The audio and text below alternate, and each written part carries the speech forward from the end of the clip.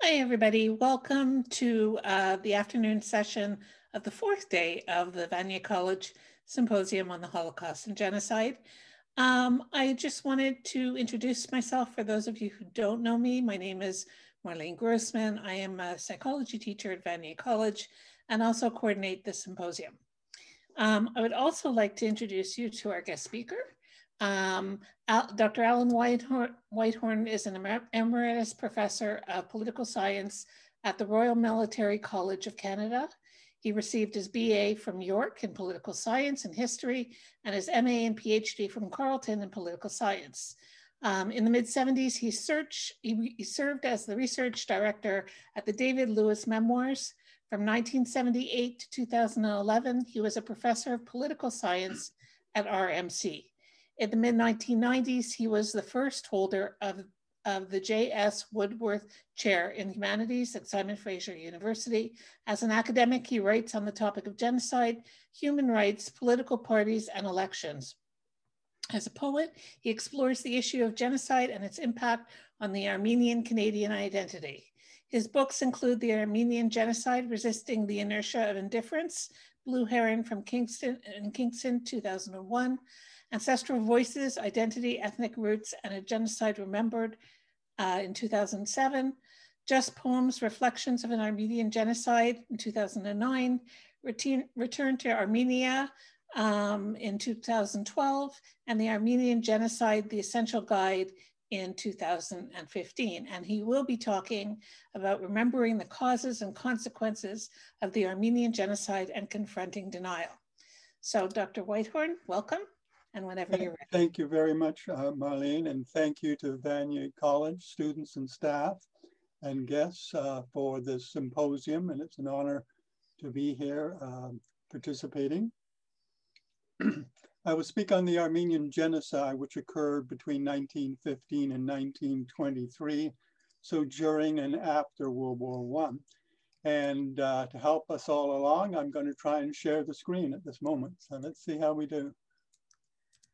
That should be it. Is that working? Yes. Okay, great. Now I just go to slideshow. Okay. So I'm talking on remembering the causes and consequences of the Armenian genocide, and quite important, dealing with denial, confronting denial. Now, there'll be about 4 sections to this 20-minute talk, overview and questions, plus brief definitions. And then I'll be talking about the background and causes. And then we'll focus on that key pivotal year of 1915 when so much happened, so many died, and so many were uprooted. And then lastly, we'll deal with memory, looking at the legacy and the lessons that we can try and draw. Now, before I begin, you might want to think about what genocides are remembered and written about and which are not, and why. The largest coverage is on the Holocaust, but until recently, very little was written about, for example, the indigenous genocide of peoples around the globe, North America, Australia, and elsewhere, or even about the Herero in Southwest Africa at the beginning of the 20th century. So you might want to think about why are some genocides remembered and written about and some are not, or many are not. Now, when we look at the concept of genocide, it really overlaps with several other key legal concepts. And chronologically, they were developed in the order of war crimes. The Hague Conferences in the late 19th century and early 20th centuries tried to regulate war. The weapons of war had become so dangerous, so deadly, that they felt they needed to regulate the conduct of war. During World War I, we saw the emergence of a very important concept, the concept of crimes against humanity. The Russian, French, and British foreign officers issued a joint declaration during World War I, commenting on, denouncing the forced deportations and massacres of the civilian Armenians in the Ottoman Empire. And then during World War II, we have Raphael Lemkin creating the legal concept of genocide, trying to explain, try to help describe the conditions of the mass killings of the Jews and others during the Holocaust and World War II. The three terms are interrelated. They overlap to varying degrees, and usually at the International Criminal Court and other tribunals,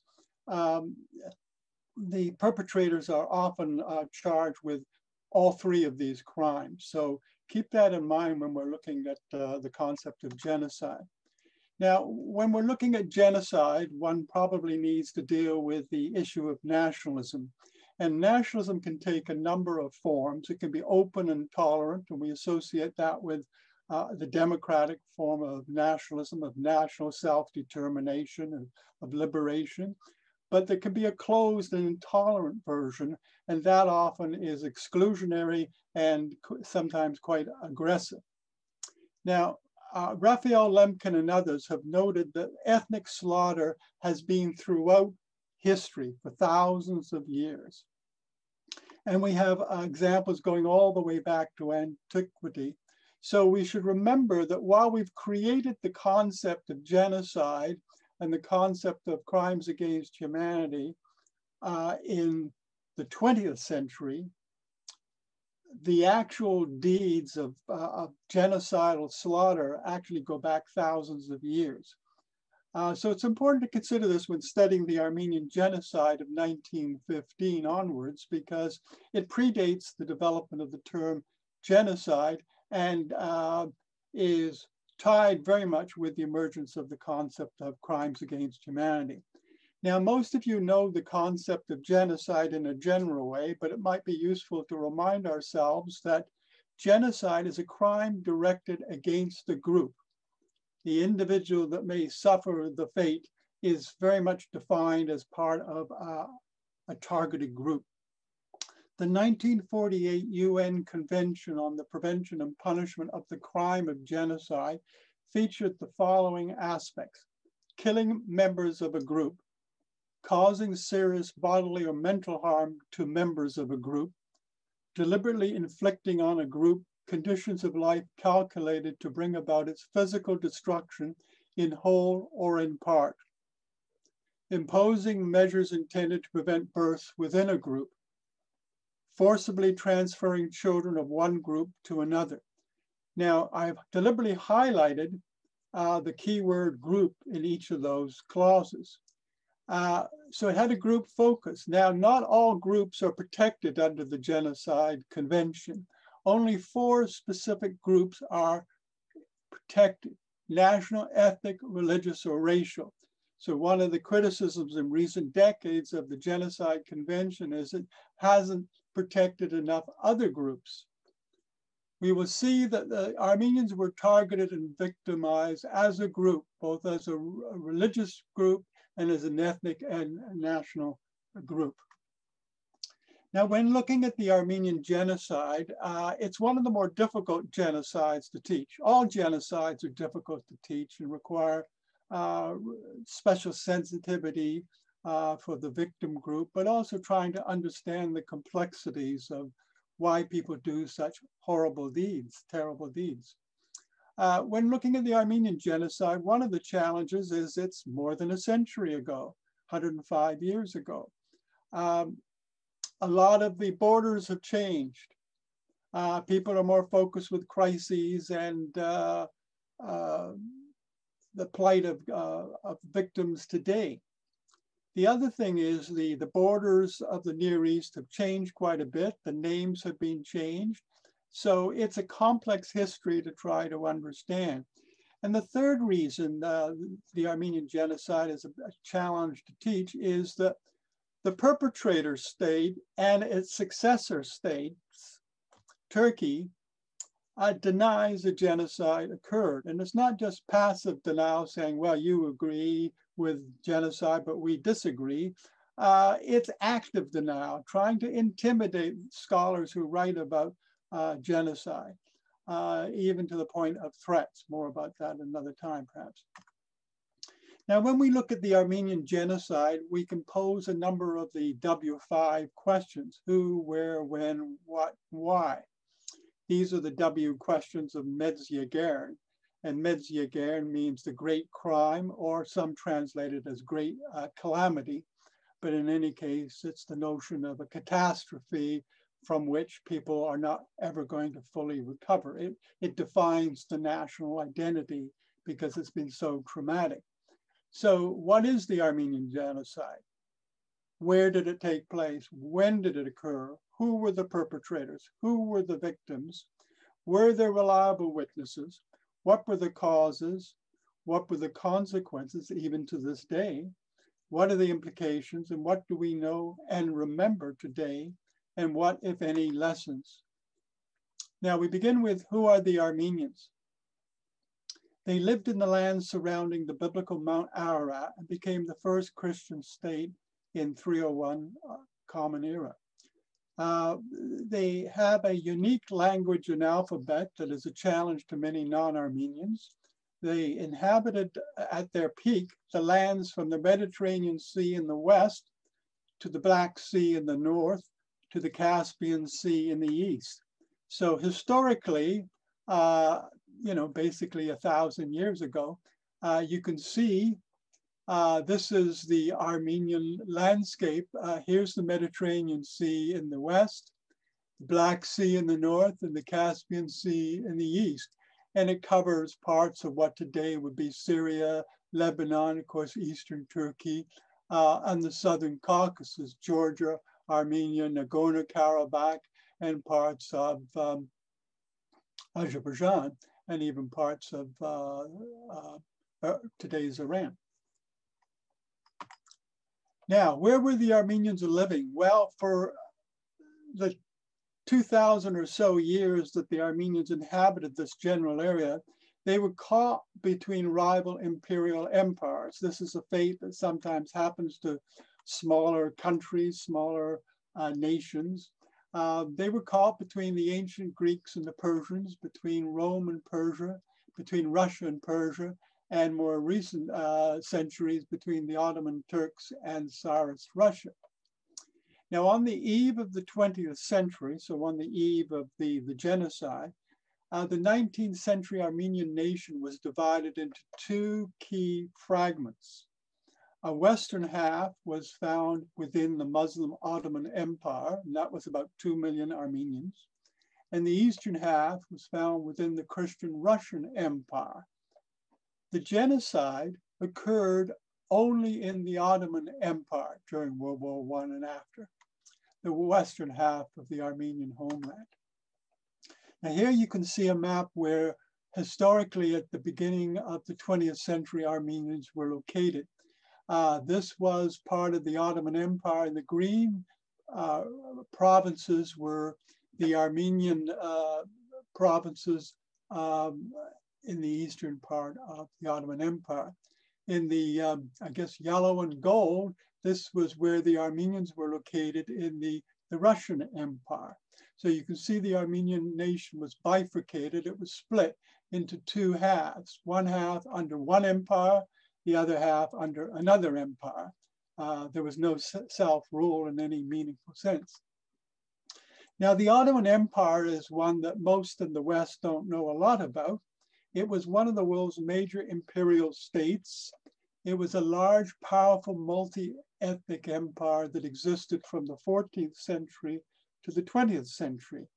And it covered from North Africa, Egypt, parts of the Saudi Arabian Peninsula, the Balkans, what we now know as Anatolia or Turkey, the South, and much of the North Caucasus, and the Crimea. So this was a large empire. Now, as often happens with empires, you have a rise by military victories and a fall.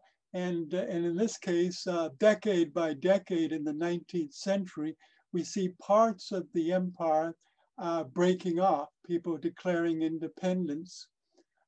So we have parts of North Africa, parts of the Balkans, and eventually parts of the Middle East breaking away, so that in the end, there would only be this rump state. It's a large rump state, but it is what we now know as Turkey, but it's nowhere near the size that the Ottoman Empire once was. Now, when we look at the reasons for genocide, there are a number of factors.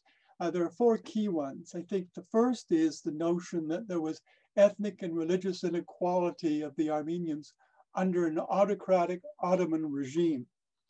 The Armenians were subjects, unequal subjects. They were not considered believers of the true faith of Islam. They were forced to pay additional taxes as non-believers. They were banned from carrying weapons, and they were victims of periodic harassment, looting, and killing. And as the Ottoman Empire declined, it became, not surprisingly, more repressive. The minorities, including the Armenians, suffered more hardship. And as the empire was declining, the rulers of the Ottoman Empire began to look for scapegoats, and we rarely blame ourselves, and particularly political leaders rarely blame themselves. They look for scapegoats. And the Christian minority of Armenians, Greeks, and Assyrians would be obvious targets since they were considered non-believers of the true faith. And they were increasingly seen as enemies within, a misperception, but nevertheless a perception. Second major reason is the decline of the Ottoman Empire. As the Ottoman Empire began to decline in the 19th and the beginning of the 20th centuries, not only did they lose land, but hundreds of thousands of Muslims fled the newly independent Christian states. There was, if you like, religious and ethnic cleansing occurring. And if it wasn't actually occurring, there was the fear of it occurring. So we have about 1 million Muslims fleeing from the Balkans and southern Russian Empire to Anatolia, what is now Turkey. And so a smaller Ottoman Empire that eventually would become Turkey was emerging, but it was also not only smaller, it was becoming more homogeneous. It was no longer a big, diverse empire, but was becoming smaller and a higher percentage of Muslims and fewer percentage-wise Christians. As such, the Armenians became increasingly a vulnerable minority. Now, we had earlier massacres in the 1890s. About 200,000 Armenians perished in the Hamidian massacres, and the perpetrators, the Muslim perpetrators, were not punished for the most part. So the impunity sets a bad precedent for future possible genocide. Now, as you might guess, when a regime is starting to lose its territory, there are some who think we've got the solution. And there was a military coup. The Young Turk coup was a violent revolutionary nationalist takeover. And it was run by the Committee of Union and Progress, CUP for short. And its goal was to make a more modern, powerful Ottoman Empire. In the words of today, to make Turkey great again. The rising Turkish nationalism was directed against the Christians, Armenians, Greeks, Assyrians. Now, if you've been part of the 1 million Muslims who fled the Christians from the Balkans, you would not be looking positively, perhaps, to Christians of any faith. And so it's not surprising that that anger, that hostility at being displaced would be directed at others. The leaders of the Turkish dictatorship were Talat, Enver, and Cemal, the so-called three pashas. Now, the Young Turks who led this coup pursued an extreme nationalist ideology. They were trying to compensate for the loss of the lands in the Balkans by trying to build a new pan-Turan empire in the east. So they lost land in the north, and they thought, we can find it in the east, in Central Asia. And of course, one of the problems was the Armenian people, the region where the Armenians were populated, were in the way. There was this Christian obstacle, if you like. So the plan was by the Young Turk regime to resettle the area with Muslims from the Balkans, to depopulate the area of Armenians, to annihilate the Christians, and the goal was to create a more homogeneous society. So in other words, they were destroying the old Ottoman Empire and building a new, modern, more homogeneous and far less tolerant nation of Turkey. And they were willing as a revolutionary party to employ violence, and they created special paramilitary killing units, the special organization, which are very reminiscent of the equivalent during World War II that the Nazis employed. Now, the last major factor that I want to look at is war and genocide. During war, terrible deeds and crimes are committed. States' powers are greatly increased, and there's much more secrecy, and there's certainly a greater sense of vulnerability of the leadership and the nation. The Ottoman Empire had over 10,000 German military advisors at the highest level all the way down into the field. And the German advisors were advocating total war that included targeting unarmed civilians. Now, the Ottoman Empire leaders perceived that they were besieged on all fronts. Russian Empire's threat in the east, the British and French naval threat in the west, the Arab revolt in the south, and they questioned that the Greek and Armenian communities within the Ottoman Empire might be disloyal. So they opted for extreme measures directed at the Greeks and Armenians. Actually, against the Greeks, it started even before World War I. Now, 1915 is a decisive military year in World War I for the Ottoman Empire. In January, the Ottoman army went into the Caucasus Mountains in December and January and fought a bloody war at Sarıkamış and lost most of their troops, either to battles or the terrible conditions of winter in the Caucasus Mountains. In March, the British and French fleets sailed into the Dardanelles Straits in attempting to capture Constantinople. And they were about in April to land at Gallipoli. The English, Australian, and New Zealand troops, Anzac troops, were about to land in Gallipoli. So the day before the landing, the Young Turk regime opted to arrest and eventually kill the Armenian leadership in Constantinople. It was kind of a beheading of the Armenian leadership, civilian leadership. So 1915 is a fateful year of the Armenian genocide. Senior Young Turk officials used secrecy and war censorship and mobilized for total war, and they sent secret coded telegraph messages. By February, Armenian men in the Ottoman army were disarmed, put into labor units, and eventually killed. They had been conscripts, so they had been serving in the Ottoman military. On April 24th, I've already mentioned, the key Armenian leaders were rounded up, most were killed, and that included the leading Armenian clergy and intellectuals, including poets. The following weeks and months, Armenian men in each city were ordered to assemble. They were tied up en masse, marched out of the city, and massacred in some remote valley or a road. And here you can see one of the pictures taken by a very brave person. It was illegal to take pictures during the genocide, but some brave souls opted to be witnesses to the massacres and deportations. In May, we have the law of deportation. So the Turkish state ordered women, children, and the elderly on long forced marches with only a day or two's notice.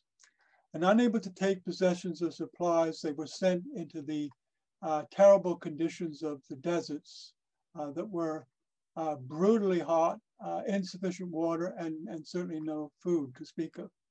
They were not protected from marauding gangs and the special killing units.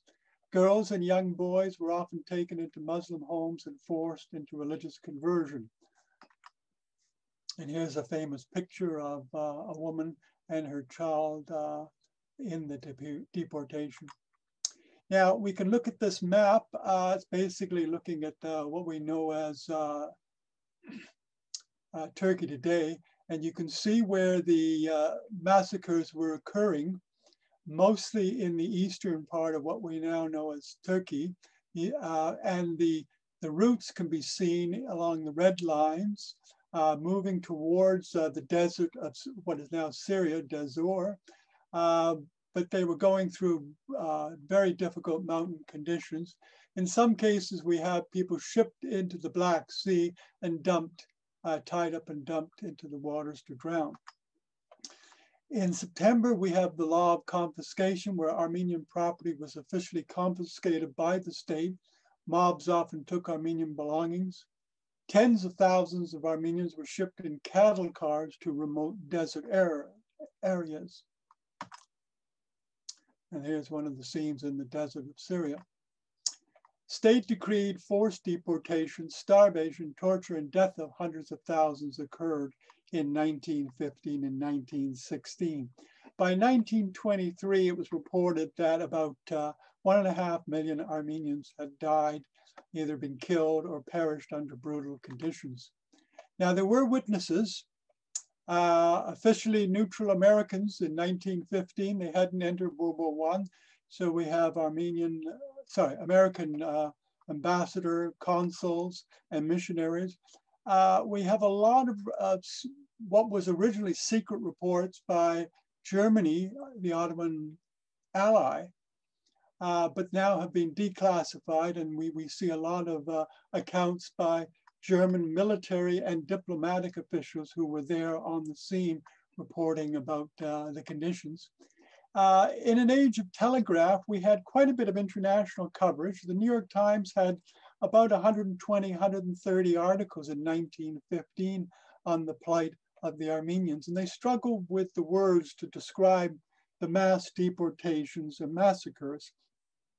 They tried to describe the indescribable. The word genocide had yet to be created. And here you can see one example of a headline or two from the New York Times.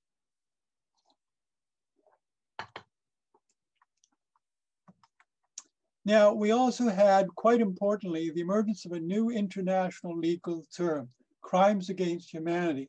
England, France, and Tsarist Russia, in their joint declaration, warned of the crimes of Turkey against humanity and the need after the war to punish the guilty.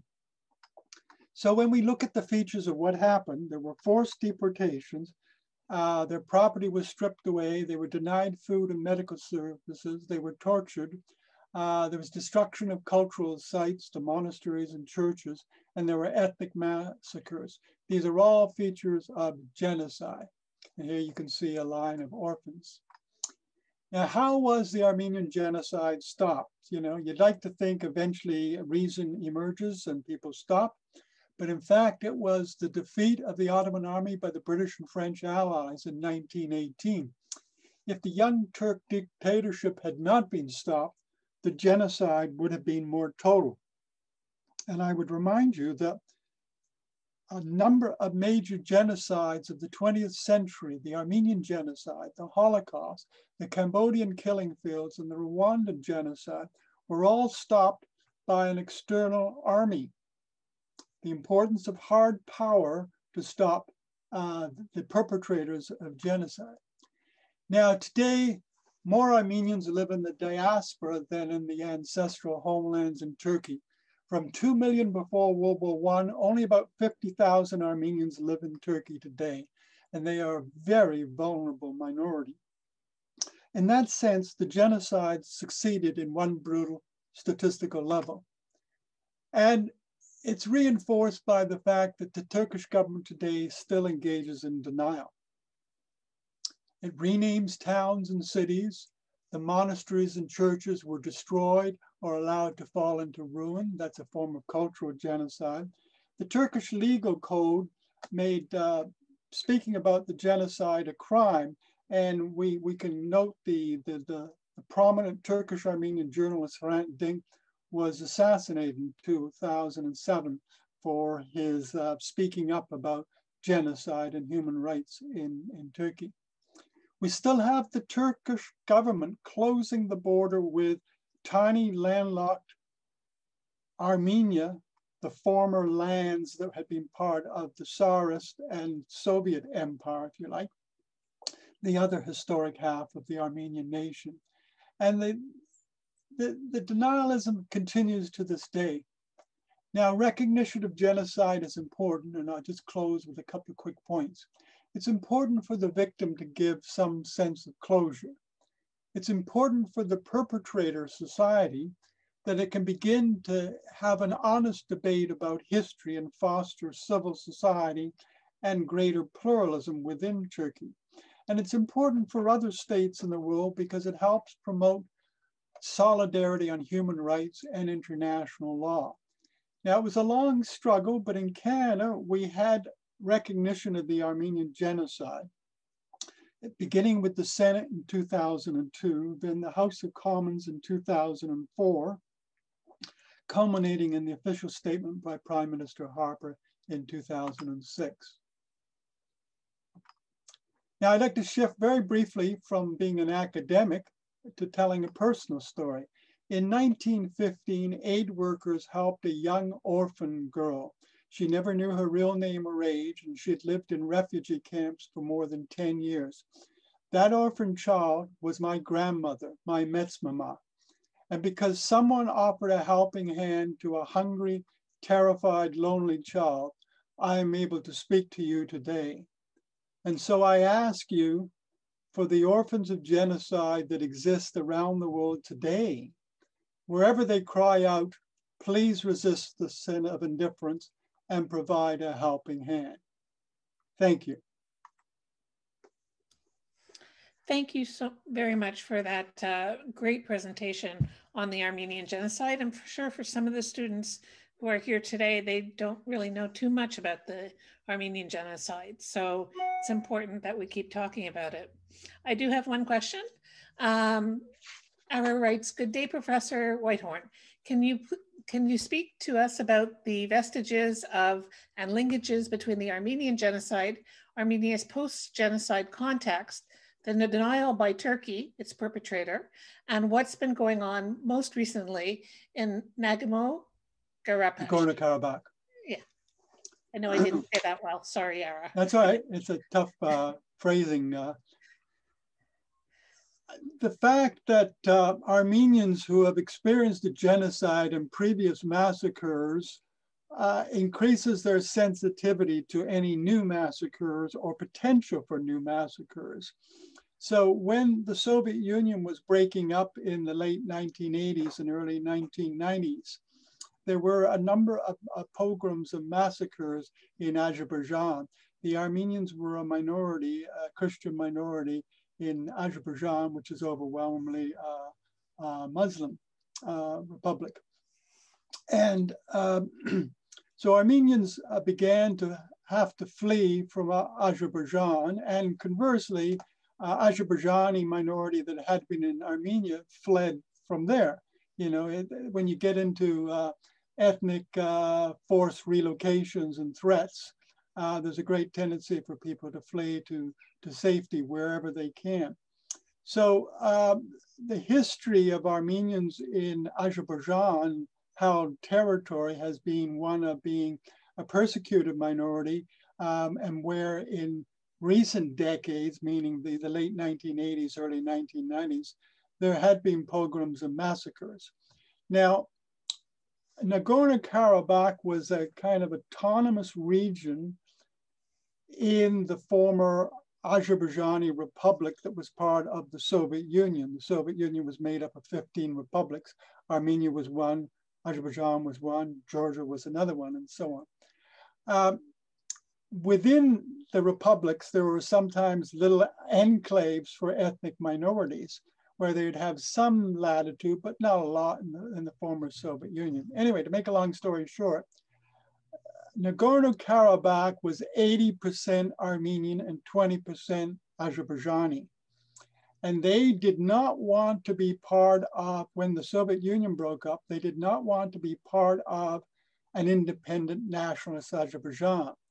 They wanted to be either independent or join with Armenia.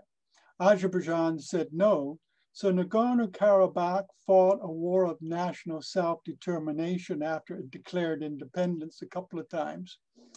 And Azerbaijan fought to try to retain control of that land. So it was a classic debate of national self-determination and democracy, if you like, versus territorial integrity and imperial rule or rule by a larger, more powerful force. Now, at some point, Armenia, the country, the newly independent Armenia, got involved too to help their fellow Armenians. And that's where we were at the end of the 1990s when a truce was kind of signed in 94. And then for almost three decades, it was an unsteady truce, but one that was okay for Armenians, but the Azerbaijanis had lost a lot of land around Nagorno-Karabakh. And they were determined to take it all back, not only the surrounding lands, but Nagorno-Karabakh. And then in the last month, we've seen a rearmed Azerbaijan fueled by petrodollars, able to reclaim all its land and even big chunks of Nagorno-Karabakh. And the 140,000 Armenians that were in Nagorno-Karabakh have mostly fled. The children and women fled first, but now even adult males are now starting to leave en masse because they were becoming encircled by the Azerbaijani armed forces and whoever else was there. There were allegedly several thousand Syrian fighters that were hired by Turkey to participate. Anyway, that's a long, complex answer to a very difficult topic. For sure. I mean, it's a very long, difficult topic. This whole topic is very long and difficult. But I did have one question and then a comment from an audience member. What is the benefit of Turkey's denial? I mean, most countries agree that the Armenian genocide happened. So why do they keep denying it? Well, there are psychological reasons. You know, why do grandparents and their offspring refuse to admit that the grandparent did something wrong, right? You know, sexually abused kids or something, right? Psychologically, it's hard to admit that your forefathers did something terrible. First of all, they don't want to recognize it as adults, but their offspring often don't. The second thing is the fear, well, wait a minute, will they want to have reparations? Will they want to have the land back? So there's that financial factor. And ultimately, the other reason is they've been taught a history that is, if you like, false or different from what the rest of the world has been taught. So before the internet, the Turkish state was really able to control what Turkish children were getting in the school system. And even now, it's a very skewed education, or if you like, miseducation about what happened in 1915. There are oodles of denialist books and pamphlets out there. And I always say, if you want to stop genocide, you've got to stop the histories that tell false stories about the massacres of the past. And you have to change also the stereotypes about the targeted group. So there are a lot of reasons why morally they shouldn't. And, you know, there are brave individuals in Turkish civil society who spoke up and paid a price. Either they're in exile or they were jailed at some point, or in the case of Hrant Dink, he was assassinated. So I wanted to end with a comment from Nora. She says, thank you so very much to Professor Whitehorn for this informative presentation. Your personal words at the end about your Metzmama brought uncontrollable tears to my eyes. As an Armenian, I am grateful for her and all of your research. And I think it's a very fitting way to end today's session. Thank you very much.